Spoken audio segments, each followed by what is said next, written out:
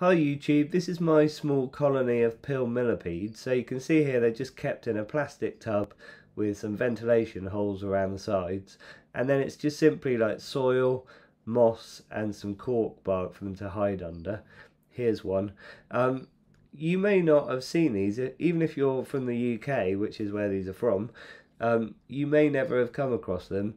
They're easily overlooked because when people see them, they quite often just assume that they're a type of woodlouse. But you can see they're very black in colour, for one thing. They do look at first glance a bit like our type of woodlouse that curls into a ball, but they're not. They're completely different. They're a type of millipede. So when they unroll and you can have a look at them, they've got loads more legs than a woodlouse. And here you go, here's a couple of adult females. You can see they're very shiny, very glossy looking, and when you spray the cage they come out and have a wander around. They prefer it when it's slightly damp, and mine have just had some babies, so I'm really kind of excited about this because I've never bred this species before in captivity. So if you look here, all of these little white specks are little babies. Let me see if I can turn this around and give you a better kind of view of them. Yeah, they're really tiny and they're white at the moment. I guess maybe they've just hatched out of eggs and they haven't had a chance to kind of harden and go black yet, or maybe they just darken as they grow. I've bred giant African train millipedes before, but I've never bred pill millipedes, despite keeping them a few times. So I kept a species that was from another tropical country, and it was like a metallic green colour, and it was about probably 2 centimetres when they're curled in a ball, so it was quite a big species. These ones are tiny, just sort of woodlouse sized, but I collected probably about 20 and put them in this colony. So I should end up with a load more now that they've had babies, and hopefully they keep having babies. So when you find these in the wild, it's a good idea to collect a range of sizes because the females are quite a bit bigger than the males.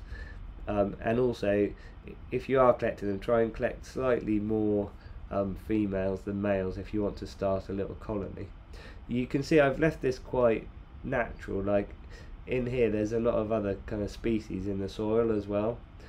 I've seen there are a few woodlice in here, for example, but I know these babies are definitely pill millipede babies because I've had a close-up under the microscope. I know there are other species in here like springtails and things like that as well, and springtails are quite good for keeping the soil clean, so they're kind of like, people use them in cages as kind of clean-up crews. So it's worth keeping those if you've got some naturally in your soil anyway. There goes a woodlouse across the top. So the care of these is pretty basic really. I just keep them at room temperature. Okay, I'm going to give them a bit of a spray and then hopefully you'll be able to see them wandering about. Quite often if you've just picked them up, they stay tightly curled up in their ball for a while just to protect themselves. But if you spray them, they like the moisture, and that quite often entices them to come out for a little walk around. You can see here I do spray it quite a lot. I spray especially the moss, and that keeps the humidity up in the cage. You don't want to dry them out. These creatures hate it when it's completely dry. So in the wild you find them on heathland and that kind of thing. Here's one you can see is just uncurled and has started to come out for a wander. Yeah, heathlands, that's the best kind of place to find them, and you can find them in quite sunny areas, but they'll always be like under logs and things where it's a lot more humid.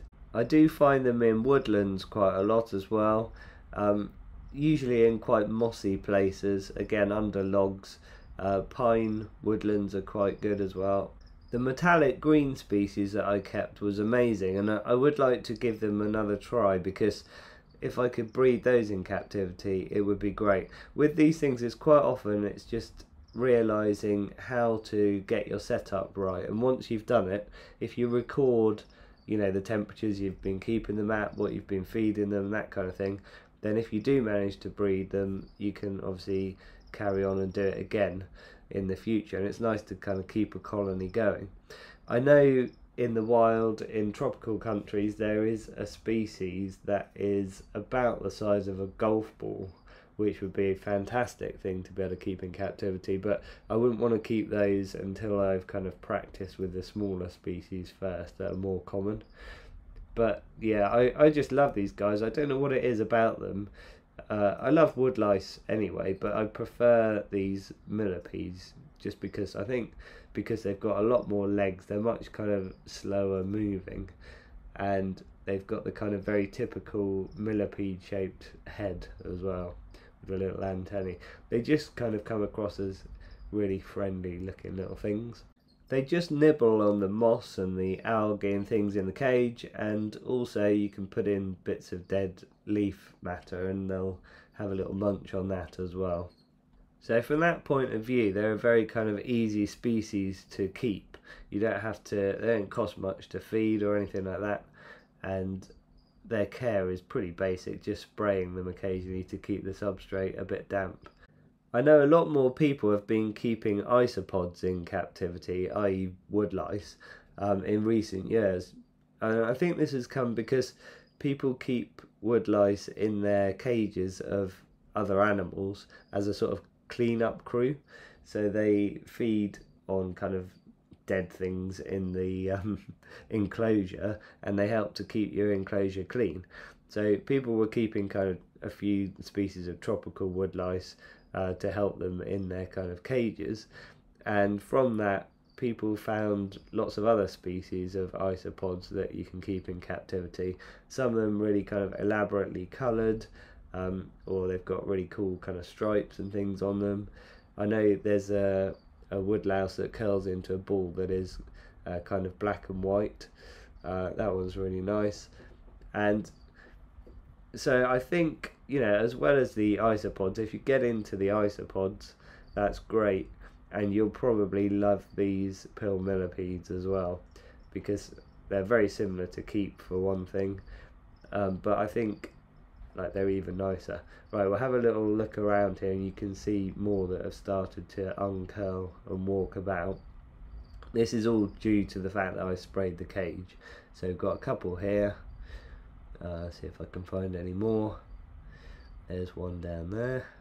Okay, I hope you've enjoyed this video, and I hope it inspires some of you to keep these interesting invertebrates yourself. Hit subscribe to see any videos that I do in the future, and I'll catch you in the next one.